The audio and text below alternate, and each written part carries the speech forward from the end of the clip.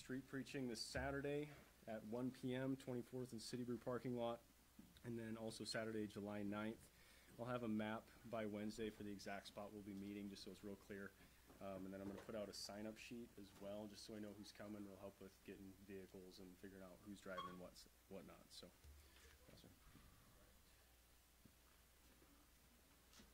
I'm glad Brother Paul said that about the Strawberry Festival. I've never been to it either.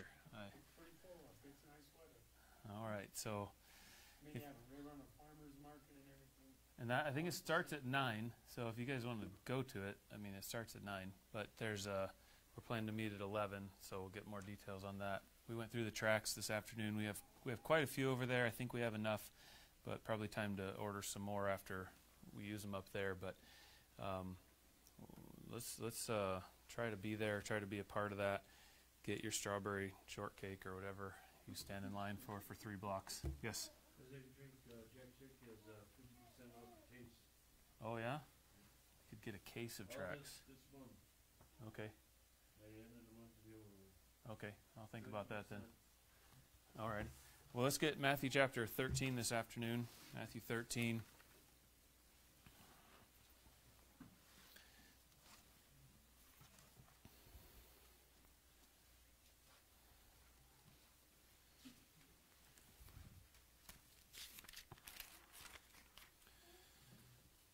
I've got one question on my desk. I might do that next week or wait for 1 or 2 more to come in. But last time we were in Matthew was the end of Matthew 12. I preached on the press and what's keeping people from Jesus Christ and his mother and brother and standing without. That was Matthew 12. And then there's somewhat of a natural break here in the book of Matthew. So starting in Matthew 13, Jesus begins speaking in parables to the disciples, and he's going to go through this whole chapter and give them the parable of the sower and the seed. And we've been over that in detail, so we won't hit that in quite as much detail today. Then he gives them the sower that went out in the field and sowed, and then somebody came and put tares in the field. And he gets into the parable of the mustard seed and the mustard tree that grows from that seed. And then he talks about a treasure hid in a field and the church being like a pearl of great price. And this is the kingdom parables. They're all about the kingdom of heaven. And it's important. Most of you, I think, were here for the lessons on the kingdom of heaven. The kingdom of heaven, just for review, is the physical kingdom on this earth that you are living in right now. This is the kingdom of heaven. Do you need something? That's all right. Got all the kids? Yeah. Counted for? All right. We feel better. All right, so the kingdom of heaven is different than the kingdom of God. If you got saved, you got placed in the kingdom of God. If you're living and breathing and you have a king over you or a ruler or a president or you live in a nation, you're a part of the kingdom of heaven.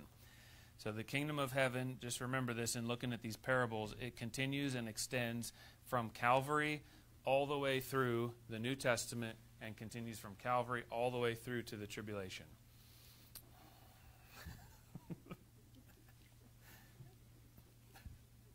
Unpause. All right. Maybe we should read a verse and pray or something. Verse 1. The same day Jesus went out of the house and sat by the seaside. And a great multitudes were gathered together unto him, so that he went into a ship and sat, and the whole multitude stood on the shore. And he spake many things unto them in parables, saying, Behold, a sower went forth to sow. Lord, I ask you to bless the lesson this evening. I ask you to bless these parables that we're looking at here, that we'd find out where they fit and find out how to understand them a little bit. You called them a mystery, and maybe we won't get every last detail wrung out of them, but Lord, I ask you please help us to make sense of them. I ask that you lead and guide in this lesson. It can be taught and preached a lot of different ways. I ask that you just direct in this hour, that you be pleased with what we say. You'd be pleased with how our heart responds and receives it, and ask this in Jesus' name. Amen. All right, turn to Mark 4. Hold your place in Matthew 13. Go to Mark 4.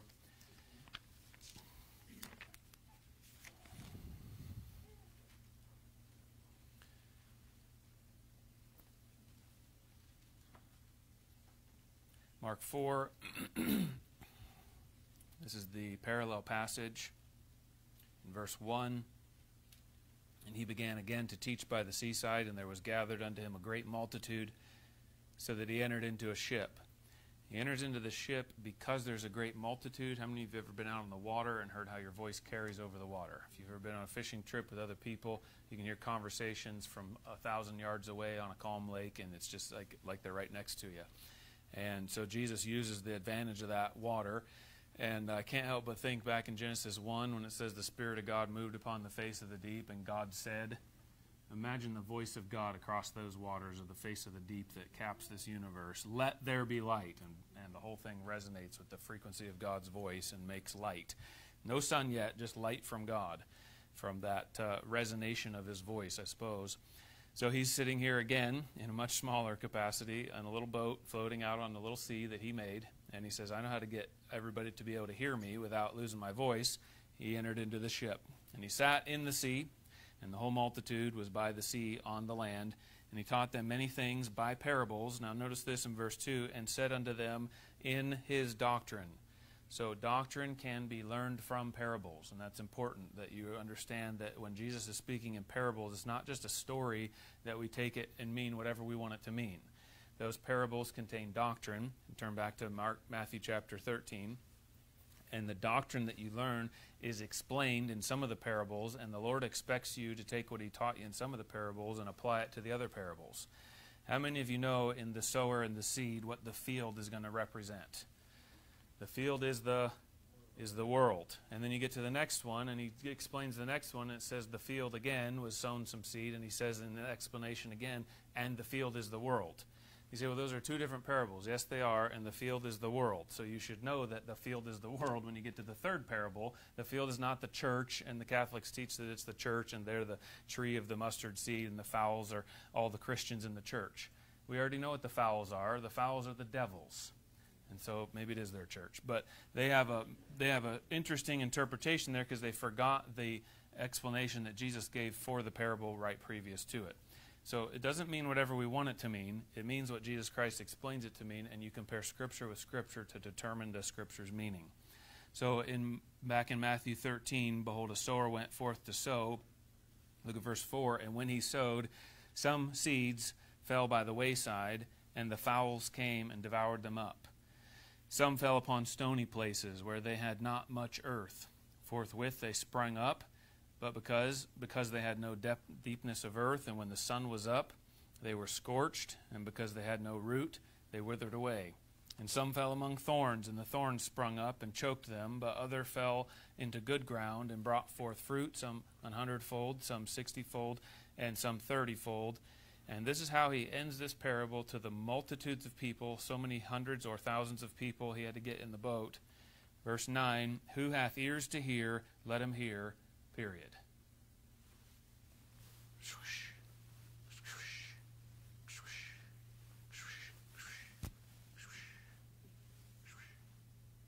Goodbye. See, I don't believe that Jesus would act like that. People make a Jesus in their own mind that doesn't match the Bible all the time.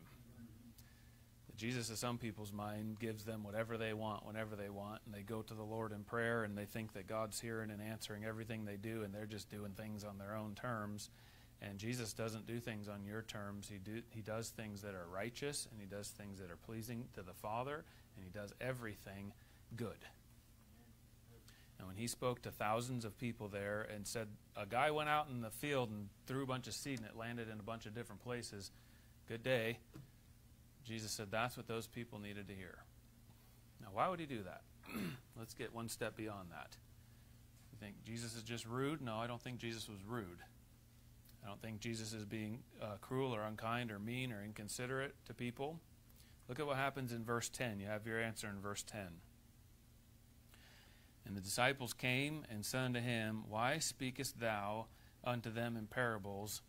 He answered and said unto who? What's the next word? Them.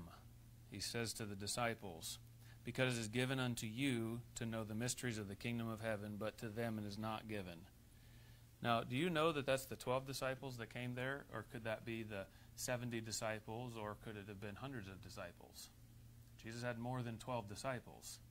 But whoever came up to him afterwards and asked him personally the question, how come you don't teach it to them where they can understand all of it? Then he gave them some more advanced information. Verse 12, whosoever hath, to him shall be given, and he shall have more abundance. And whosoever hath not, from him shall be taken away, even that he hath. Now, that's not a very communistic approach in Jesus Christ's economical view of things. You know what Jesus says? If somebody has something, let's give him more so he's prosperous. If somebody doesn't have anything, or in Matthew 13:12, if somebody doesn't have anything, let's take it from them because they're not using what they got, and let's give somebody who's going to do something with it.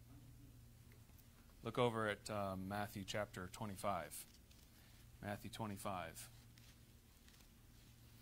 People get this...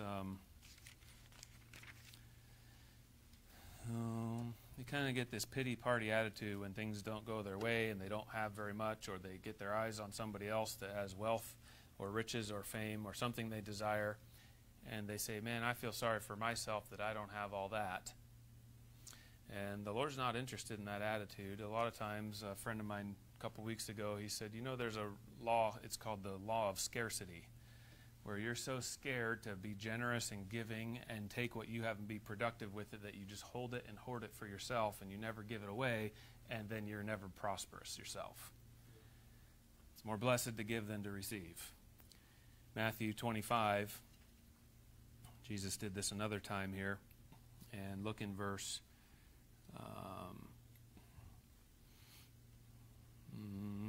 24. Matthew 25:24. Then he which had received the 1 talent came and said, Lord, I knew thee that thou art an hard man, reaping where thou hast not sown, gathering where thou hast not strawed. That's worse than a hard man. That's accusing him of being a thief. And I was afraid, and went and hid thy talent in the earth. Lo, there thou hast, that is thine. How many of you have heard about this? It's kind of a buzzword in the last 10 years, the extreme ownership. Own the thing, right? Make it yours. You know, this servant, he never understood ownership. He never took that talent and made it his. He calls it the Lord. He says, I went and hid thy talent in the earth. It wasn't his talent. The Lord gave it to him to own and to do whatever he wanted with it. But he never owned it. Lord, there thou hast, that is thine. I'm giving you back exactly what you gave me. 26, his Lord answered and said unto him, Thou wicked and slothful servant, thou knewest that I reap where I sowed not, and gather where I have not strawed. Jesus never defends his own reputation. He just agrees with them. Thou oughtest therefore to have put my money, uses his own language and his own pronouns, my money to the exchangers, and then at my coming I should have received mine own with usury. Now here's the same thing and the same result in verse 28 as the parables. Take therefore the talent from him, and give it unto him which hath 10 talents. What in the world is the Lord doing here? An old preacher one time, and he's preaching on the vessels of the lady in the Old Testament that Elijah came to, and he said, lady, what have you got in the house? And she said, I don't have anything in the house except, and he said, except what? Except a pot of oil. And he said, you need to take that oil and you need to pour that out into all the vessels. Go to your neighbors and borrow vessels and borrow not a few. And the preacher said this. He said, she was undervaluing her resources. And the Lord's given you something, and I don't know what it is for individual people, but the more you get to know somebody, the more you kind of understand they have gifts and abilities that you have gifts and abilities that I don't have. Somebody asked me the other day, another preacher, he said, how many people in your church do you invite to your church and they're there because you invited them? And I was like, pretty much none. Not because I haven't been trying. And then the Lord sends people to the church and they invite people and bring their family and bring their friends and bring more friends and then more family, and then people get saved, and then whether they come to church or not, they get saved and they're a blessing to the ministry. And how does that work? I just had to learn to be okay with that. I have another friend that is a pastor, and he invites people to church all the time, and half the church is people he invited. I didn't make him that way, and I didn't make me this way. You know what the Lord's given me? The Lord's given me the ability to do some things that can be a blessing to the body of Christ, and it's just going to have to be okay with me if that's what the Lord gave me. And it's going to just have to be okay with you, with what the Lord gave you, that he didn't give brother, sister, so-and-so that sits next to you. And then the Lord gets the increase, and you're supposed to be glorifying him anyways with it, so why do you care about your reputation and what anybody else thinks anyways? You say, I just have this one little talent. Well, the reason he only got one is because he knew he wasn't going to do anything with it anyways. But I wonder if the guy that had 10 got one to start with the first time too. And then the next time he got 5, and the next time he got 10. And the Lord wants to see what you'll do with the one. And when you take that one, and you say, there's only a small thing, Lord, but would you bless it, and I'll invest it, and I'll bring it back to you with some increase, and with some interest, and with some usury, or with some doubling my returns over a couple years. Lord, would you please help me know how to take this thing and make it prosperous and bountiful for you? Then the Lord will do that. And then you grow, and the Lord gives you something else. And then you grow, and the Lord gives you something else. And that's the entire Christian life until you decide one day and say, I'm done, I don't want to grow anymore. And then you just become a thorn in some church's side until you get uncomfortably pushed out. Well, don't be that. You don't have to be that. Whosoever hath, to him shall be given. Everybody starts with something. And he shall have more abundance. But whosoever hath not, from him shall be taken away. You say, well, that sounds like the exact opposite of communism. Well, turn to Acts chapter 4. Acts 4.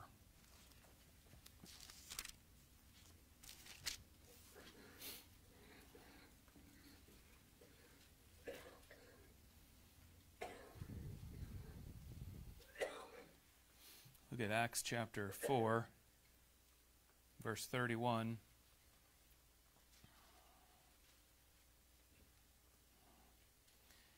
It says, and when they had prayed, the place was shaken where they were assembled together. They're all filled with the Holy Ghost, and they spake the word of God with boldness. Verse 32, the multitude of them that believed were of one heart and of one soul. Neither said any of them that aught of the things which he possessed was his own, but they had all things common. Now, that's the verse that Karl Marx used in his Communist Manifesto to teach that everybody should have all things common. I don't think he quoted verse 31 about being filled with the Holy Ghost. I think he forgot that part. But in the church, especially here at the beginning where the church is getting started, these men here had all things common. And who did they give to? Verse 34, neither was there any among them that lacked, for as many as were possessors of lands or houses sold them and brought the prices of the things that were sold and laid them down at the apostles' feet, and distribution was made to every man according as he had what? Need. Now you say, I'm gonna be a communist and I'm going to just give away everything I have and we're going to have all things equal. And somebody else says, no, I'm going to go the other extreme and we're going to have capitalism, and capitalism is the answer because conservatives believe in capitalism, so it must be spiritual. And the answer is that the world can never figure it out, and the world will never figure it out. Another part of that answer, you don't have to turn there. Jesus said, the poor you have with you always in Mark 14:7. So he didn't say take all the money from the rich and give it to the poor like Robin Hood. And he didn't say be capitalistic. He said give to people that have need. He didn't say always give to people that have need. He said take it from the guy that has and give it to somebody that's going to do something with it. The guy that doesn't have much. Give it to somebody that's going to do something with it. You say, what is the answer in all these things? The answer is that you do what is right for that situation according as the Lord leads you. And there's no way that you're going to figure it out without the Scriptures, and based on that instance, there's not going to be an answer in this world that matches the Scripture. But as a Christian, you can do right with what the Lord gives you, whether it's talents and abilities, whether it's gifts, whether it's money, whether it's time, whatever it is that the Lord's given you, you can do right with it by simply seeking the Lord and asking Him what you should do. Amen, amen. That's so simple. So simple. Go back to Matthew 13. Matthew 13.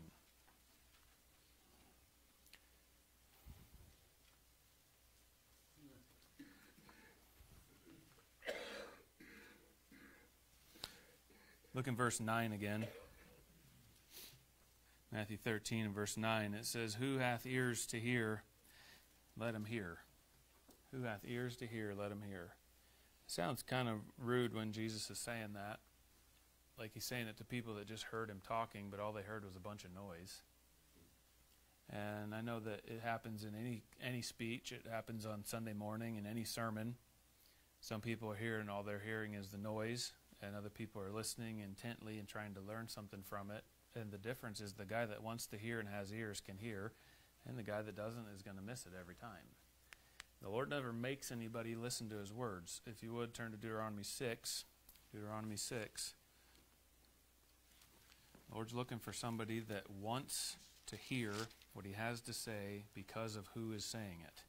If it's the Lord saying it, you should want to hear it.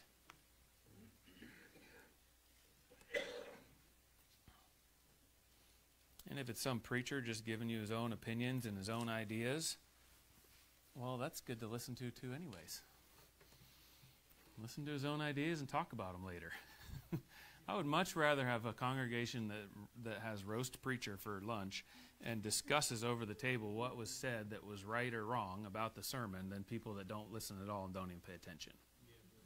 I would love to be questioned on a sermon because my first thought would be, oh, you heard that part? You were paying attention? Yeah. Usually when people call me out, I already know I slipped up and said the wrong thing about half the time. Sometimes I have to listen to it again. But I would much rather have that than somebody who's not listening. Look at Deuteronomy 6. This is what you're supposed to do in your home with God's words. Deuteronomy 6 and verse 6. And these words which I command thee this day shall be in thine heart. This is Moses giving the commandments to the people. Thou shalt teach them diligently unto thy children, and thou shalt talk of them when thou sittest in thine house. You ought to take the scriptures, whether it's from the preaching or whether it's from reading the Bible in your home or whatever it is, and talk about them in your house. When thou sittest in thine house, and when thou walkest by the way, and when thou liest down, and when thou risest up. The scriptures ought to be on your words, on your mouth all day long.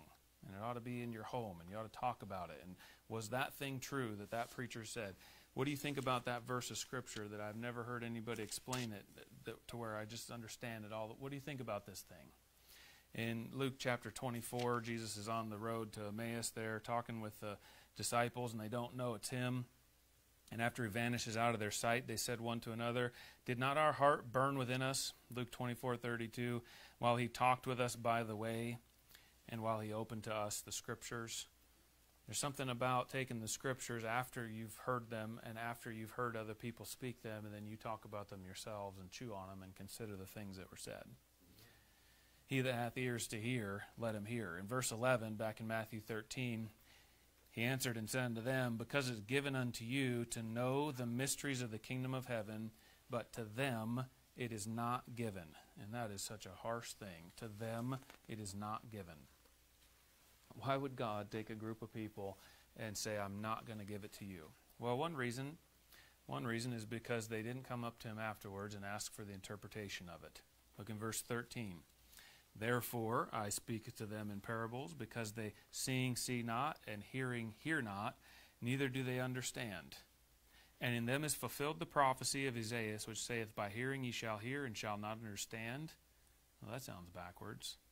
And seeing ye shall see, and not perceive. Your eyes are open, you're taking in light, but you're not getting it. And what's the issue? The issue is always verse 15. This people's heart is waxed gross. You want to know the whole entire issue of the whole entire thing? Is that the Lord is speaking to somebody who's got their heart tuned into what he's saying, and he doesn't give it to the people whose heart is waxed gross, and their eyes are dull of hearing, and their eyes have they closed, lest at any time they should see with their eyes, and hear with their ears, and understand with their heart, and should be converted, and I should heal them. Turn to Ezekiel 8. Turn back to Ezekiel 8.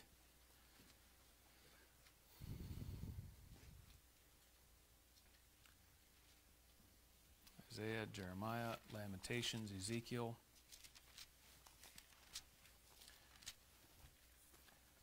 Talked about elders this morning in the stages of growth. And everybody's growing towards that age, whether they mature into that or not.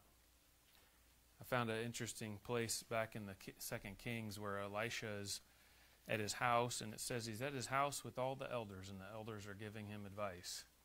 And I thought, why in the world does Elisha, the prophet of God that speaks directly to God, and God speaks directly to him, I mean, he tells the elders at the thing, this guy's coming over to my house, and he's a son of a murderer, and I'm gonna tell him, what's happening to him in his kingdom. Why is he surrounding himself with elders? Elisha thought that he thought it was wise to have people around him that were older than him to give him counsel and advice and leadership decisions, even though he speaks directly to God. Sometimes people are afraid to talk to other people about their problems because they get this idea, well, I have a Bible and I have prayer, so I should be able to figure it all out on my own. Why did Elisha need elders? Why did Moses need elders?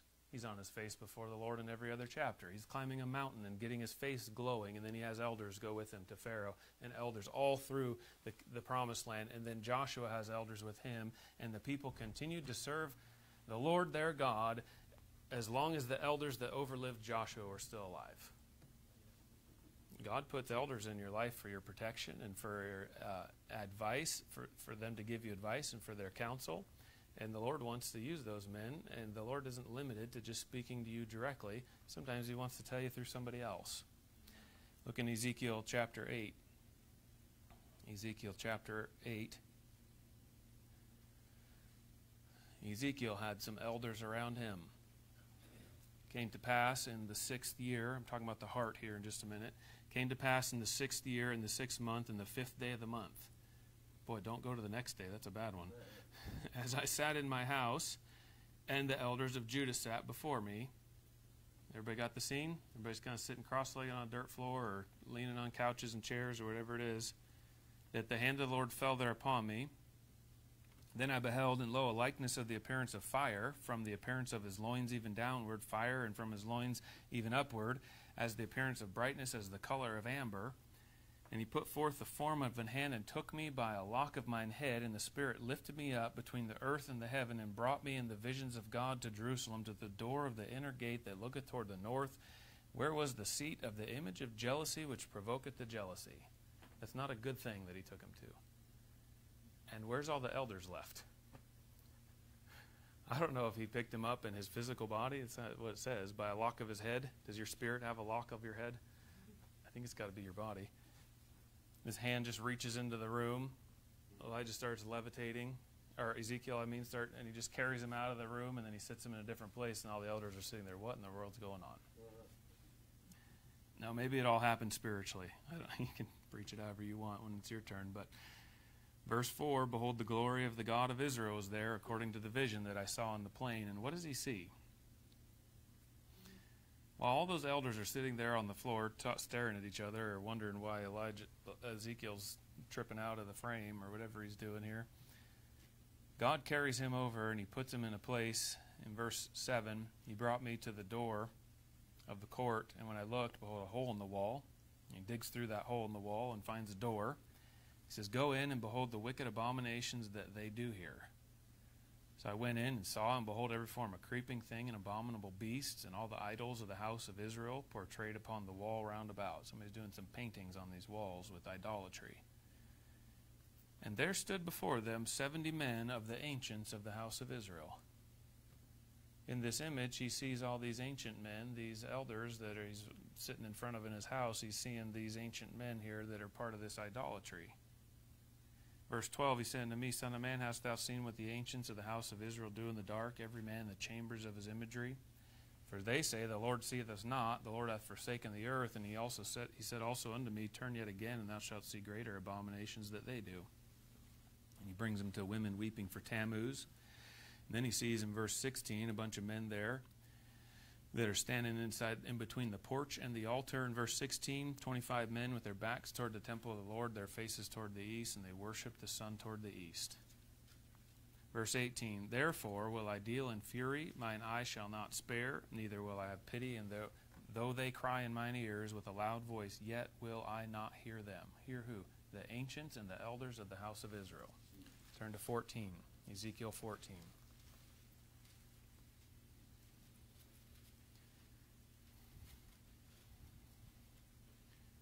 Ezekiel 14:1, Then came certain of the elders of Israel unto me, and sat before me, same as before. And the word of the Lord came unto me, saying, Son of man, these men have set up their idols in their heart, and put the stumbling block of their iniquity before their face. Should I be inquired of at all by them? So the elders are there coming to Ezekiel for some advice, and Ezekiel needs the elders for their advice. And then the Lord shows up and interrupts the whole thing and says, I'm not interested in anything they have to say, Ezekiel. And I'm not going to give them an answer. They're coming and asking you questions, and I'm not going to give them an answer that answers what they're looking for because of their heart. How is the Lord going to answer them? Now we're talking about the heart. Look at verse 6. Therefore, say unto the house of Israel, Thus saith the Lord God, Repent, turn yourselves from your idols, and turn away your faces from all your abominations. That's what we read in chapter 8. For every one of the house of Israel, or of the stranger that sojourneth in Israel, which separateth himself from me, and setteth up his idols in his heart, and putteth the stumbling block of his iniquity before his face, and cometh to a prophet to inquire of him concerning me, I, the Lord, will answer him myself. Here's how he's going to answer. I will set my face against that man, and I will make him a sign and a proverb, and I will cut him off from the midst of the people, and ye shall know that I am the Lord. And, verse 9, if the prophet be deceived, when he hath spoken a thing, I, the Lord, have deceived that prophet, and will stretch out my hand upon him, and will destroy him from the midst of my people Israel, and they shall bear the punishment of their iniquity. Now, this is a little more of an advanced lesson here. But what is all that based on? That's all based on a man deciding in his heart that he wants to hear what God has to say, or deciding in his heart that he's going to do whatever he wants as idolatry, and then God gives you an answer according to your heart. And I didn't write this book. The Lord wrote this book, and he says, I take credit for a man trying to seek me and trying to find an answer from me. I'll take credit for that man being deceived. I deceived that prophet because of the idols in his heart and the people's heart that came to him. Oh, how about a couple examples? How about the founder of the Mormon religion, Joseph Smith? What happened to him? He's playing around with his little seer stones, looking in a little top hat and trying to see which one's glowing on or off, and telling everybody that he's writing words from the Lord that are inspired for a new version, a new volume of Scripture. How about Buddha, sitting under a tree there meditating and trying to find out about the oneness of the universe? How about Muhammad? What's Muhammad doing? Same thing, sitting under a tree, and then he gets recruited by his cousin, his wife's cousin, who's in the Catholic Church, and Muhammad gets recruited and begins this Islamic religion, and claims that an angel came and spoke to him, and then he gave the words to somebody else to write down. Claims that he saw an angel from God. How about the Pope? What's the Pope do? He sits in a chair and claims that he's ex cathedra, out of the chair. Anything he says in that chair is infallible and cannot be altered and cannot contradict anything else. And then they contradict each other all the time. The popes have in the past. And who's deceiving them? You say, it's got to be the devil. Did he set up an idol in his heart? Verse 4. Verse 3, Son of man, these men have set up their idol in their heart. Verse 9, if the prophet be deceived when he hath spoken the thing, I, the Lord, have deceived that prophet. I will stretch out my hand upon him and destroy him from the midst of my people Israel. You say, what's the application of this? Keep thy heart with all diligence, for out of it are the issues of life. You'd better keep that heart right. You know, you can be a Christian that sins and falls, and just man falls 7 times and rises yet again. And if you keep your heart right with the Lord will straighten out all the screw-ups in your life, if your heart's right. You know what Peter's saving grace was at the end of the thing? His heart was always right, even when his mouth was saying the stupidest things. Even when his brain was running off and swinging swords around and cussing and swearing and getting mad at everybody except himself. What was going on in his heart? Thou art the Christ. You're the Son of God. To whom shall we go? Thou hast the words of eternal life. That was all Peter. Peter kept his heart right in the midst of the thing. The psalmist said in Psalm 119, I cried with my whole heart, hear me, O Lord. Blessed are they that keep his testimonies and that seek him with the whole heart. In Proverbs 4, let thine heart retain my words, keep my commandments, and live. When you put the Scripture in your mind and in your heart over and over and over and over, that's how you keep your heart right, and that's how you keep in a relationship with the Lord. Church would be way, way bigger if I just made everybody feel good every Sunday. But I am not the mediator between God and men. It's the man Christ Jesus, and you go to him directly. And when you talk to the Lord directly, you don't need a church to get a hold of God. You need a church to tell you how to stay right with God. In Joel 2, there was some elders there. I'll turn to it. We got time. Turn to Joel 2. Hosea, Joel, Amos, Obadiah. Find Daniel, keep going. Ezekiel, Daniel, Hosea, Joel.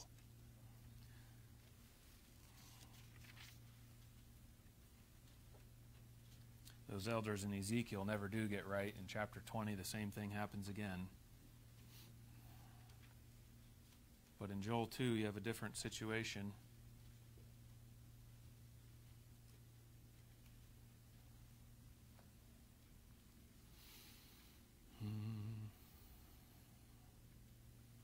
Oh, I'm in 3. Here we go. Joel 2:16. Gather the people, sanctify the congregation, assemble the elders, gather the children and those that suck the breasts, and let the bridegroom go forth out of his chamber, and the bride out of her closet. Let the priests, the ministers of the Lord, weep between the porch and the altar, and let them say, Spare thy people, O Lord. You know what happens here? These elders and these priests and these whole people come out for a special assembly, and they say, we need to have a time of repentance. There was some people not so very long ago in Ezekiel's day that were standing between the porch and the altar with their backs to the temple and their faces toward the sun, worshiping the sunrise. I didn't read all the verse in Ezekiel 8. And here's some people that are standing between the porch and the altar, and they're facing the tabernacle, and they're saying, Lord, we need to repent. We need to turn our backs on what we did before and what those elders did before. And they have their hearts right with the Lord, and then the Lord begins to bless them. In the book of Joel, he gives them some amazing prophecies and some prosperity about that place getting restored in Jerusalem. You know, the last mention of elders in Scripture is in Revelation. 3 times it mentions the elders there, the 24 elders gathered around the throne, and every time they're mentioned, they're falling on their faces and worshiping, falling on their faces and worshiping, falling on their faces and worshiping. That's a good picture of what an elder ought to get to in his Christian life, where he comes and sees the sufferings of this life and he accepts them as from God, and then he comes to the Lord and says, Lord, I want to worship you and glorify you and be a partaker of that glory. Thank you for letting me finish my Sunday morning message. Turn to Matthew chapter 13. Matthew 13.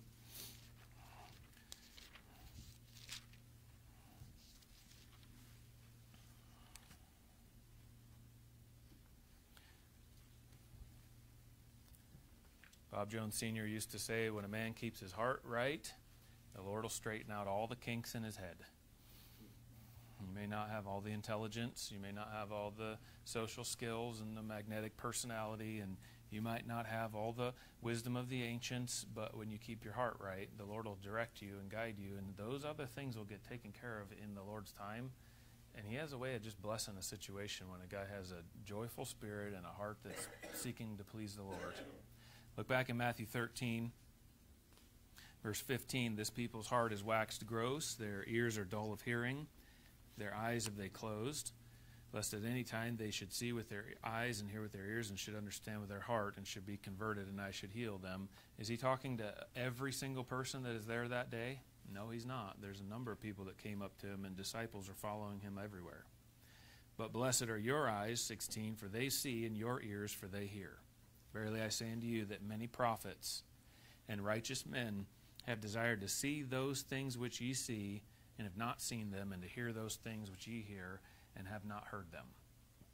We live in a really special time right now.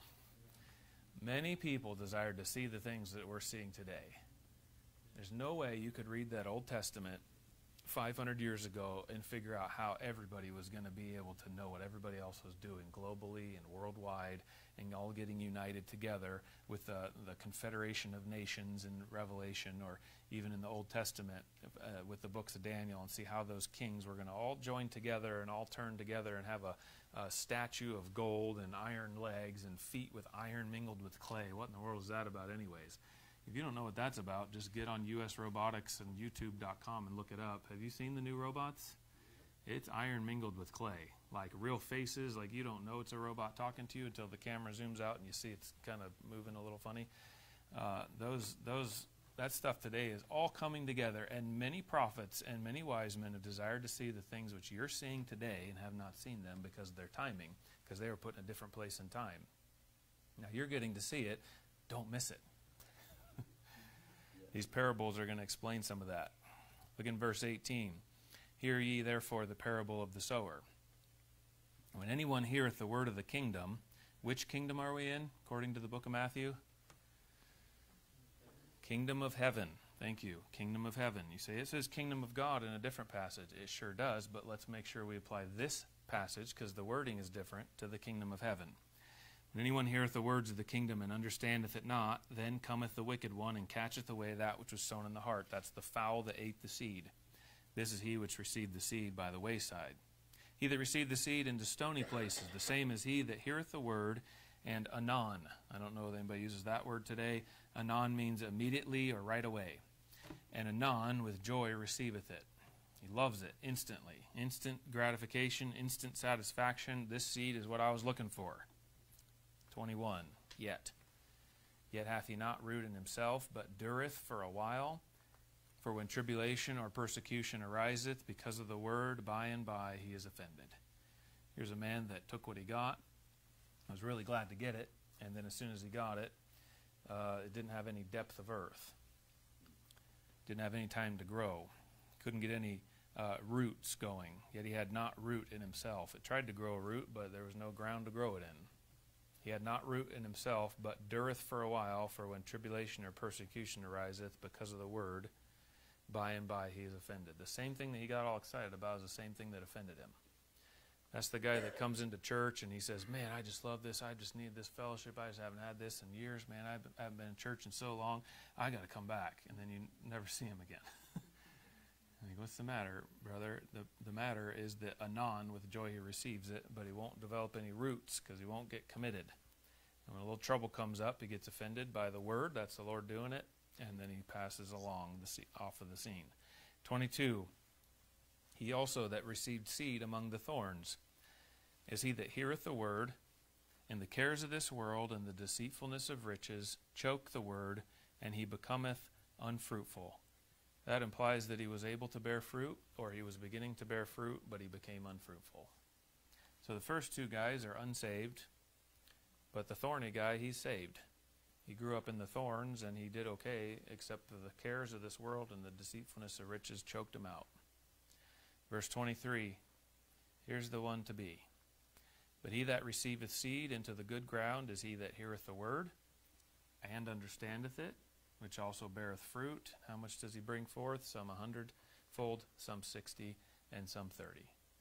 The Lord gives every man the ability to bear fruit, and it's just up to him to let the seed grow in the ground and for him to respond properly to the sunshine and to the water, to the rain, and to what the Lord's doing in his life.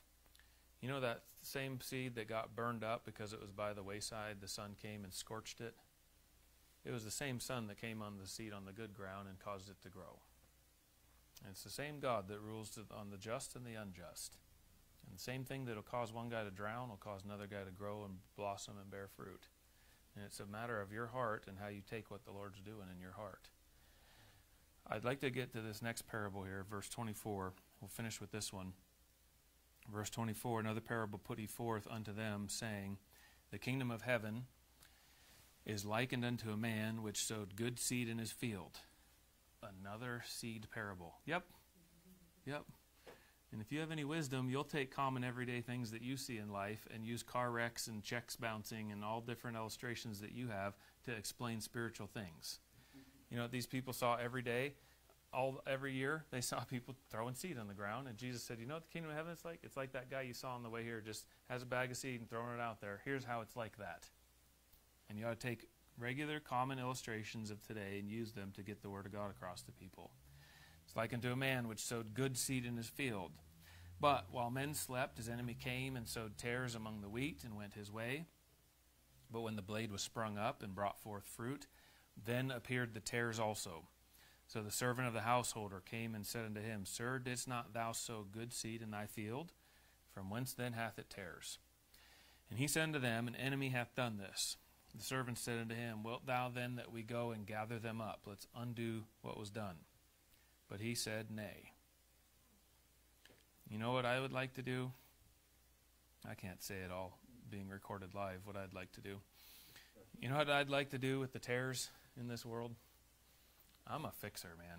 If you come to me with your problem, my mind goes into fifth gear and I am on fixing mode, and I will find a solution to your problem, even if it's the wrong one. I want to get the thing fixed. I know that's not super mature, and I'm working on that. But some things don't need fixed. Sometimes the Lord puts you in a pickle so that you have to learn how to get out of it, right? And learn some things through it. We heard about that this morning. All right. I want to take a situation, I want to make it right and start the millennium tomorrow. That's what I want to do. And that's what these servants want to do. Let's go clean up the field, pull all the tares, let's rip them all out of the ground and throw them away. Wouldn't that be the easiest time to do it is right now? And what does he say? He said, verse 29, Nay, lest while you gather up the tares, you root up also the wheat with them. You know how much damage you would do right now if you just started your hitman ministry for the Lord and took out all the wicked people under your assessment? You became judge, jury, and executioner in your town, and you just started the vigilante thing all over again and said, the law's not doing good enough, I'm going to start a task force. I'm going to join the Second Amendment. I'm going to be in the militia in Yellowstone. Oh, boy. You know what you would do? You'd make a huge, rotten, stinking mess. Because the one thing that you failed to overlook is that the Lord knows what's going on, that you know that's going on, and he has chosen not to fix it. He might have chosen it for punishment for other people, and he might have put judges in the land that are just as wicked as the people in the land because it's a just recompense of their reward. And who are you and I? Well, just a bunch of little kernels of wheat that got to live along with it, got to deal with it. And if all those people got rooted up and picked up and plucked up and destroyed, you know how many other people would get destroyed with it? Because the Lord's doing something in your heart and in your life because he's watching the response to you to the wickedness in this world. You can take any situation that comes in this world and you can live through it in righteousness. Any situation. Whether it's with your boss or whether it's the worst sin and atrocity that men can commit with other men. Whether it's being tortured for the name of Jesus Christ or anything in between, you can take a situation of wicked men, of tares that have been sown in this world by the enemy, and you can live that thing in righteousness for the Lord. And the Lord will work something in you that would have torn you up if you just eradicated the problem. Nay, lest while you gather up the tares, you root up also the wheat with them. You need the trouble. You need the sorrows. You need the things in this life so that those rocks jostling together in a stream get rubbed against each other, and that stream is just jostling those rocks all the time, rubbing them smoother and smoother and smoother. And you say, I don't like being in the stream next to these rough old rocks, and I got these people talking bad about me, and I got this family member that's lying about me, and I got this situation at work where they just are taking advantage of me. You need those rocks that are jostling up against you to smooth you out, whether they ever get smooth or get right or not. You need those things so that you can be a smooth stone in the pouch of David, in the pouch of your Savior, that he can use you when the time is right, so that you can glorify him. Verse 30, let both grow together. I'm not going to get out of it until the millennium. Let both grow together until the harvest. And in the time of harvest I will say to the reapers, gather ye together first the tares, and bind them in bundles, and burn them, but gather the wheat into my barn. The explanation is just across the page in verse 39 and 40. We'll probably pick it up here next time, but look at 39 and 40. The enemy that sowed them is the devil. The harvest is the end of the church age. Is that what it says?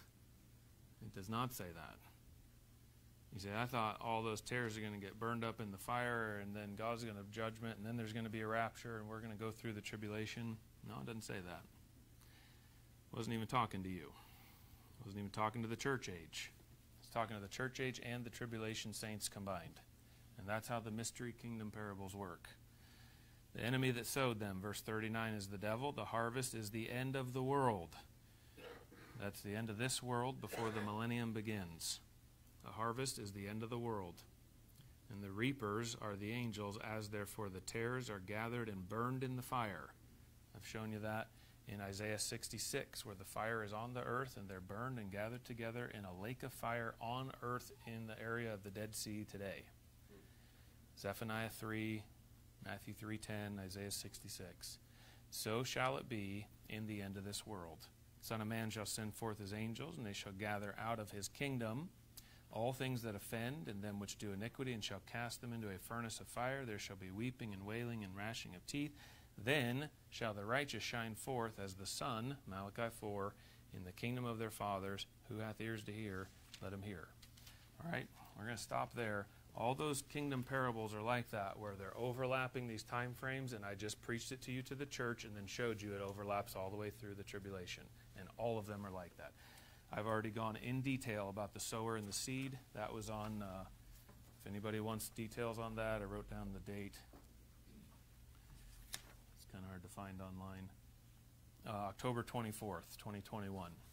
So less than a year ago, we already taught on the sower and the seed, and I went into great detail about Matthew, Mark, and Luke, and how the second one is actually pictured of a tribulation saint who believes for a while, and he has some eternal life. It looks like he gets everlasting life, or gets saved, so to speak, and then he loses his salvation. All that we covered in much greater detail, but all of these mysterious kingdom parables are going to overlap and have different applications to the church through all the way into the end of the tribulation. So I've been a little bit dreading this, but as soon as I was able to put some time into it and study it, there's so much stuff in here that just explains Revelation. And I've got Revelation on the list for, well, I shouldn't say that. I don't know what's on the list. I have 5 ideas for Wednesday night after we finish this discipleship. While I get discipleship 2 ready, Revelation is one of them. So please be in prayer about that. It might be Revelation, might be 4 other things. Okay, Lord, I ask that you please bless the lesson tonight. Lord, I thank you for the place and time you put us in this earth, that we get to see these things. It seems like a lot of things are tying together and wrapping up, Lord, and none of us can get the timing and calendar figured out for the whole thing, Lord. But, Lord, if we're here near at the end of it, and there's going to be a lot more people falling away, and things get worse and worse, and more thorns choking out more Christians, Lord, I ask that you please help us to look to you and make sure that we pull the weeds and get the thorns out in that parable, and take the weeds in the other parable and live with them and grow through the troubles and the problems that you put us with, that we come out of it glorifying you. And Lord, I ask please bless the lessons tonight, and I ask that you bless them as we continue through these passages. Help me to teach them correctly. I ask you help me to teach them so that people are edified, and that some more of the Bible pieces and parts fit together and make sense. I ask you bless this as we go our separate ways. In Jesus' name, amen.